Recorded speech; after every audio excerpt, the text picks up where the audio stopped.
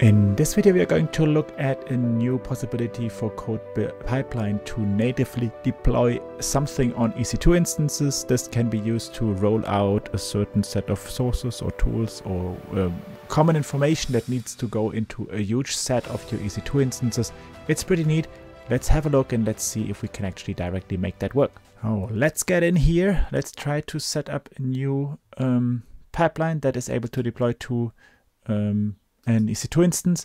So we're gonna go over here. We're gonna call this pipeline deploy to EC2, and we are going to create a new service role. We can now choose the source provider. Here, once again, we are going to use the connection that is already set up, and we are actually going to be boring because we're going to use the same Helm example that we have. We're going to use main. We are going to now click next. We are once again going to skip the build stage over here. We are going to skip the test stage. We are going to choose over here the possibility to deploy to EC2, which now gives me a lot of information, a lot of possibilities. As you can see, this is now gonna use the source artifacts again. Instance type, we want to use EC2 because we don't want to use all of the EC2 instances. We just want to choose some of them. So this is going to be interesting now because we're going to use instances that are actually created through EKS auto mode. I don't know if that's actually going to work, but we are going to choose and target all of the Kubernetes cluster, all of the nodes that are from this Kubernetes cluster over here. It matched 3 instances. This makes sense. A target directory is going to be home EC2 user dev CI/CD on AWS.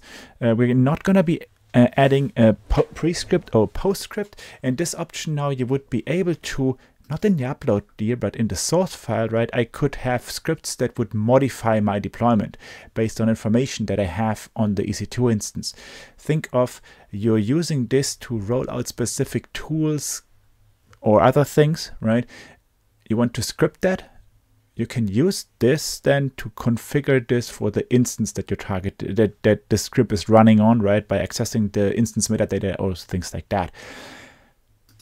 Let's see if this is actually going to work. PostScript is required. This is interesting. Why is PostScript required? Okay, let's go and do.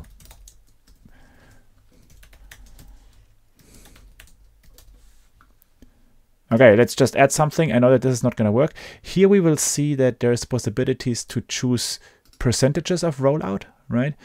That can deploy in parallel. As you saw, we have 3 instances over here, so I'm going to put this at 67%, so to be able to roll out 2 at the same time. Targets with load balancing. There is no load balancing for these targets. So let's see what happens if I set this up. Let's review this. So we know that this script does not yet exist, right? So we know that the post script is going to fail, but I at least want to see if I am able to execute this pipeline against EC2 nodes that have been created from auto mode, which is interesting because if you don't know what auto mode is a way of AWS actually managing your Kubernetes nodes and your Kubernetes clusters for you. That means that if I'm able to tamper those EC2 nodes using code deploy, I don't really like that, right? So let's see what happens over here. Okay. We see that our service role does not get out of default the permissions that we need. So let's go ahead and modify this role. Once again, here, I would love to have a link to directly change this role because now I need to go to IAM. I need to search that role, which is obviously wrong the way that I copied it over here. Let's see if I can find that role. And yes, this is new. I didn't read out the page. So here's that one. Seems like I will now need to add SSM send command possibilities to this.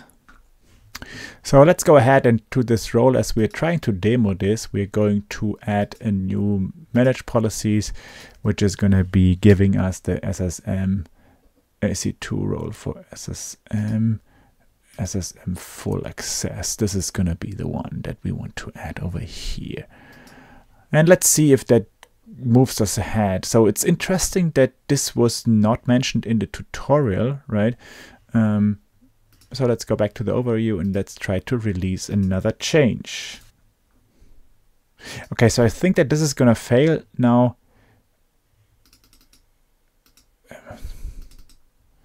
Because those instances are not able to be managed by SSM. Let's try if we can actually tweak that. So this is the role that is being used for the Autonode ones. I'm gonna add this role, which is the SSM managed instance core, and let's see if this is now going to help us to move ahead. And if not, I'm gonna stop the recording for a second, then I'm gonna try to fix this without, right? So I'm kind of hacking my way into the EC2 nodes that are being set up by EKS Automode. Okay, so I'm gonna try to fix this and then I'll continue the recording. After spending about half an hour to trying to hack me into the EC2 nodes owned by EKS Automode with setting up different VPC endpoints and stuff like that, I kind of gave up. And now I'm gonna use 3 instances that I recently created that are going to have a different tag.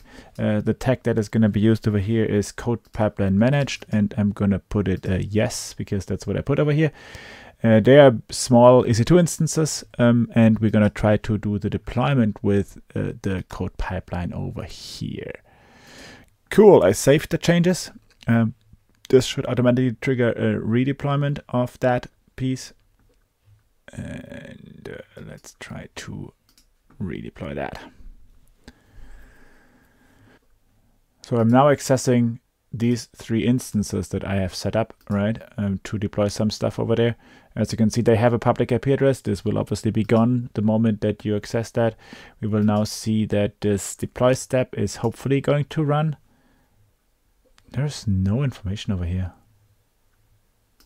So this error message is kind of going on my nerves, right? So let's try to see if this is now possible to access these 3 with SSM or not. Okay, gonna try to resolve this. Okay, it took me another few minutes to get this going, but now we can try again, as I finally am able to connect to the EC2 instances that I set up using SSM. So I released a new change, and hopefully we will now see that this is actually going to work. Okay, so we found multiple EC2 instances over here. We can see that it's getting the artifacts directly, and it's unzipping that. And it looks like it's still running. Okay, so this SSM role now doesn't have access to download stuff from S3. So I'm gonna fix that by going to this and giving this role the S3 full access. And I think now we're getting somewhere, right? Let's go back to the pipeline. Let's execute this again and create a new change, release a new change. So what we already learned is that the code pipeline option here uses SSM under the hood. That means that if you are in an organization that does not allow to use SSM, then you cannot use this functionality, or you need to get a security approval to actually get your SSM options enabled for your EC2 nodes that you want to manage through CodePipeline.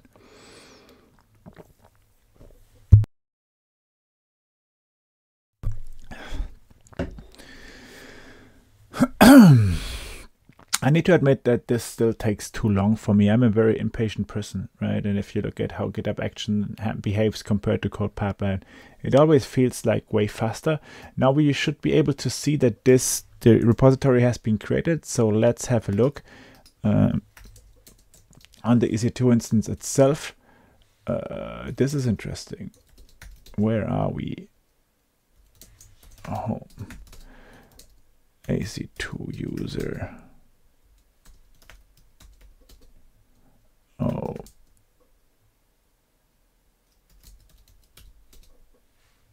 Okay, there we have the bucket, the folder that has been created.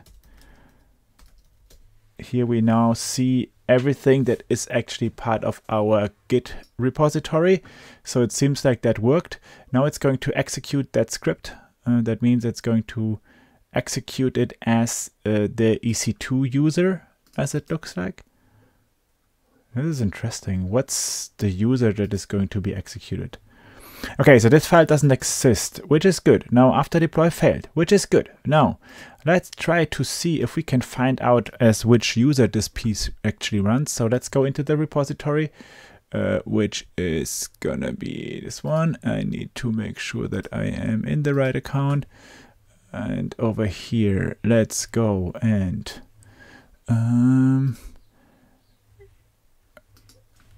who am I? And then let's see. I want to directly commit this to the main branch. Yes, this is good. Okay, so now this should directly trigger an execution of the pipeline. Oh yeah, it did.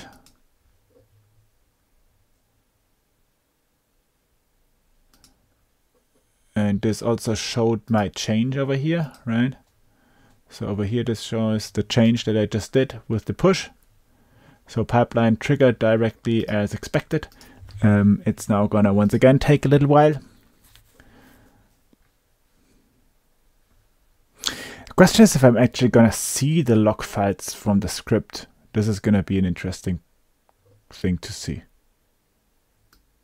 But what we already saw is that this worked, right? So now, oh yeah, I placed it in the wrong file. So let's quickly fix that by changing the pipeline over here.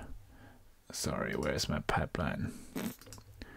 I'm gonna need to edit the pipeline because the deploy step over here, the stage, I set the wrong script name, or better the other way around. I placed it in the wrong folder. Let's go ahead and do that. And with saving, this should now directly execute another step.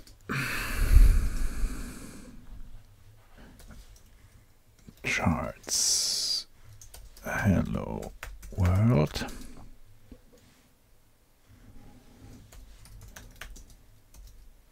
Good. So the script is now here. That means that hopefully this is also going to execute. Now I still don't understand why the PostScript is something that is gonna be required for executing the deploy on EC2.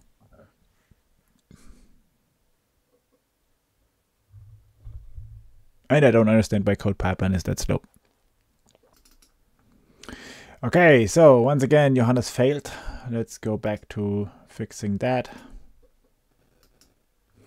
So it still feels like CodePipeline is too slow in reacting, right? So we now see that this has been successful for 2 instances.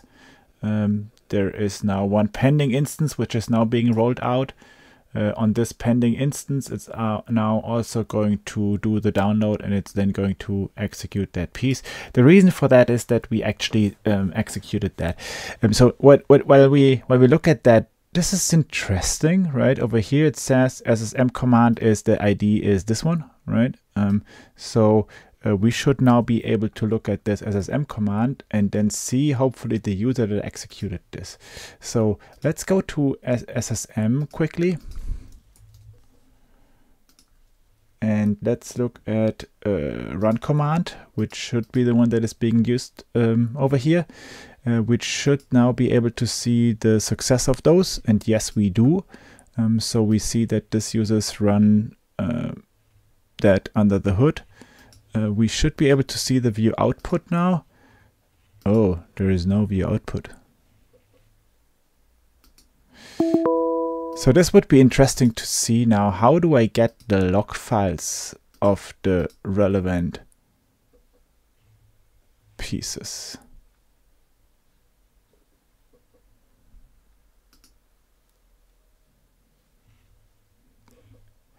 And this, once again, it feels like this is not completely thought through, right? So we can see the commands over here because the commands have been executed based on what CodePipeline does, but I don't see any possibility or reference on actually to the relevant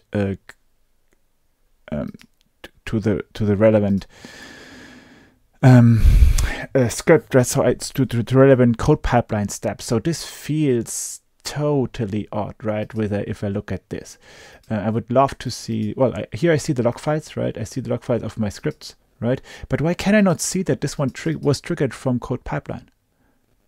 I can't understand that. So we will now finally see that the deployment was succeeded. We will also see that the 3 instances that we have were triggered right after another, which is pretty good. And now with that, we have shown that the pipeline deployment to EC2 actually works, and we can use that to automate pre-processing, setting up some of the instances, which was a capability that was also available before. But now I can embed that into my deployment pipeline and combine that with other parts of the execution, which is pretty neat. Okay, within the past few minutes, we have looked at how to use CodePipeline to orchestrate the deployment of things into EC2 instances. We have seen that under the hood, this functionality uses Systems Manager. We have seen that Johannes doesn't know how to set up System Manager properly. We have also learned that it is not possible to automate setting up EC2 nodes managed by EKS Auto Mode, as the SSM client is blocked over there. We have then also learned that CodePipeline is still too slow. That means it doesn't react as fast as you would expect it from a CI/CD pipeline. The outputs are not being progressed as expected. We have also seen that the CodePipeline team collaborated with the SSM team, Systems Manager team, to actually make the functionality work, which is a good thing on the one side. On the other side, there's a few flaws that I think that we're missing. So the setup of System Manager from CodePipeline needs to be improved. If you have an organization that doesn't use System Manager, doesn't allow to use System Manager, then this functionality of CodePipeline is actually not going to work for you. And last but not least, come on guys, if you integrate something, you need to somehow link that in the different consoles, right? We need to make sure that the SSM command that is being executed can be tied back to the pipeline execution. Otherwise, we're just building 2 different systems that don't really work together, where the end user doesn't really see the dependencies, and you're not able to track the log files properly. You're not able to make the connections. This is not really an integrated system, and I think that this is something that can be improved. With that, thank you so much. I hope that you leave me some comments and some thoughts around how you liked this video and how you liked what we tried to achieve today. If you have feedback on the new functionality itself, please let me know as well, and I'll forward that to the corresponding CodePipeline team. Thanks a lot for watching, and see you back again soon.